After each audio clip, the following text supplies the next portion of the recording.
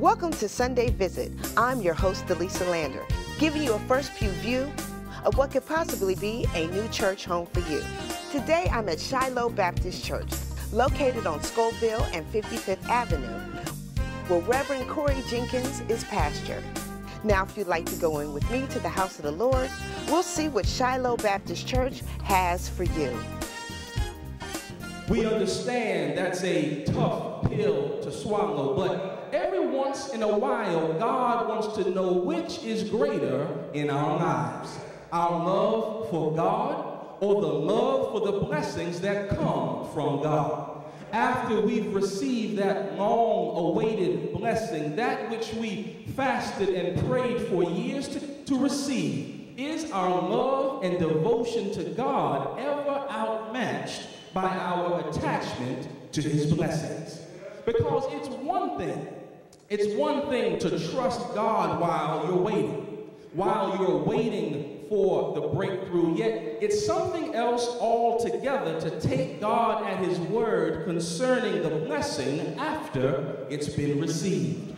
Yet the blessing is, once we are walking with God, once we remember that God is the only VIP that really matters in the world, then just like in Abraham's case, we can walk in the midst of the test because we know who we're walking with, and we know who's walking with us. Abraham could testify that God is faithful to fulfill his promises. But how in the world could he keep so calm? How could he quickly obey what the Lord was asking of him? Because he rested on God's promises. God said, through Isaac, I will make you a great nation. Through Isaac, I will number your descendants as many as the stars in the sky and the grains of sand by the shore. So Abraham is saying, if God was faithful to give me Isaac, then God is faithful to fulfill the promises he declared would come through Isaac. Some questions have entered somebody's mind. Somebody's worried today about whether or not you'll be able to hold on to the blessing you've already received. Somebody's worried because you're being tested by circumstance and tried by situations. And you're wondering if the grasp of your faith is strong enough to hold on. And all Abraham's example is showing us is that if God has shown himself able to give you the blessing, he's certainly able to work out your situation that you may keep the blessing. All God is looking for is the evidence in your life that your devotion belongs to God and not to the blessing itself. It may sound crazy, but it's what can happen when that new relationship that you prayed for begins to substitute your time with God. It can happen when the benefits of that new retirement lifestyle can get so good to you that you forget that it was God who kept you all along.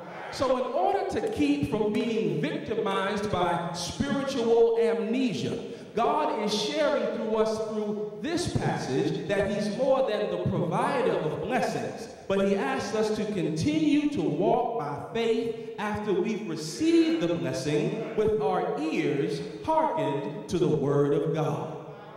Abraham had to walk with his blessing Isaac, but in order to make the right decisions as it related to the blessing, he had to keep his ears focused on the word of God. A critical mistake that so many believers make is that right when we need to hear from God the most, rather than make sure we're tuned into Holy Ghost radio, we flip to another station. When God's instructions are not to our liking, many would rather tune in to popular politics or the court of public opinion, to hear the he said, she said of the community grapevine. Some would rather tune God out altogether only to hear what we want to hear. But the reality is there are major consequences when God's directives for our lives are ignored. And as Abraham shows us, the chief consequence in ignoring God's directions is that we miss out on the opportunity to witness God's power to provide. Family, think about what would have happened, what could have happened if you would have said no to the Lord, if you would have turned your back on his promise for your life. Abraham already made that mistake. When he felt God was taking too long to send Isaac through Sarah, he jumped the gun and received Ishmael through Hagar. Well, Pastor, how do we do it? Why would God expect us to demonstrate our trust about things we've waited so long to receive? Why would he tease us with blessings knowing he would take them right back? And Abraham family is the prime example that for those who are committed to walk with God by faith, God calls us to live by promises and not explanations. Isaac was Abraham's promise. He was the gift of God to Abraham and Sarah in response to their faith. They built their entire future around Isaac because he represented God's promise in their lives. When we live our lives on promises, we take what God says and act accordingly. We heard the word and we do it. We trust his word and we apply it. Rarely, if ever, does God sit down at our dinner tables and spell out all the details. No, for those willing to walk with God, he's in the business of testing our faith through various trials. Isaac says to his father, "The fire and wood are here, but where is the lamb for the offering?" The fire and wood are here, but where is God's provision? In other words, Daddy, we've come up the mountain based on God's word. How is he going to make good now on his word? It's the question some of us ask when we do our best to move by faith, yet as we move, we wonder, Lord, how in the world are you going to work this thing out? I've heard you say one thing, but there seems to be something missing. What type of servant would best fit at Shiloh Baptist? One who is, above all else, committed to Christ.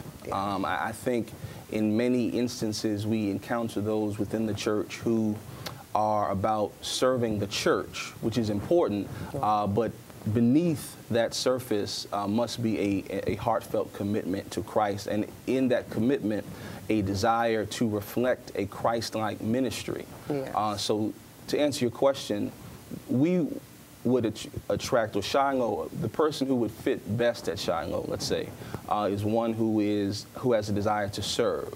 Yes. Knowing that the church is not just about form and fashion on Sundays, wearing a suit or wearing a hat per se, but it's about having a heart to serve the people of God, and more specifically, the least of these, the least among our people. So, right, do unto these. Absolutely. Yes. Now, speaking of serving, what type of missions work do you have at Shiloh Baptist? Currently, we have a food bank that we do every month.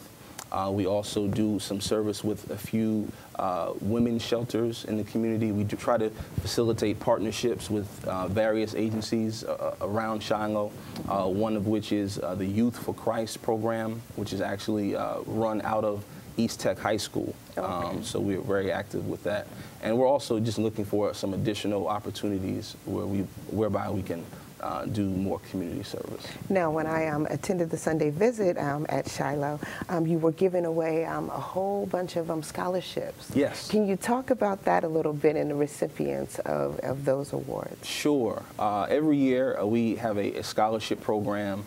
Throughout the year we raise money for our scholarship fund, and in June of every year around Father's Day, for those graduates specifically who are graduating from high school on their way to college, as the village around them, we want to support them as they pursue excellence in college. Mm-hmm. So we try to assist our students, and even for those students who are in college, we try to give them a book allowance or just various things that will help them as they move along. So you're definitely supporting the youth in their education. Absolutely. Yes. Well, can you tell our visitors how to contact you or Shiloh Baptist Church? Sure. We're on the web, so our website is shilohcleveland.org, and our telephone number, if the visitors or viewers would like that, is 216-881-7337. Okay. Well, thank you very much, Reverend Corey Jenkins of Shiloh Baptist Church. Thank you. Thank you for coming on Sunday Visit, and hopefully you'll get to visit Shiloh Baptist Church. Now, here's some Sunday Visit information just for you.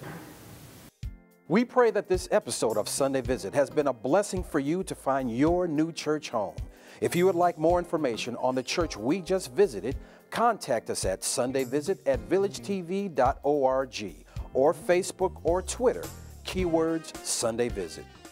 Attention all pastors, would you like your church to receive a Sunday Visit, or is your church broadcast ministry ready to go to the next level? Consider airing on Village Television. Village TV has competitive air rate packages exclusively for Christian broadcasting. Please contact us at www.sundayvisit@villagetv.org. If you would like to order this episode of Sunday Visit, please send a check or money order for $10 and the displayed product code to Village Television, care of Sunday Visit, 3615 Superior Avenue, Suite 4203, Cleveland, Ohio. Shipping and handling is included in the price. So get your Bible and join us next time for the Sunday Visit. God bless you.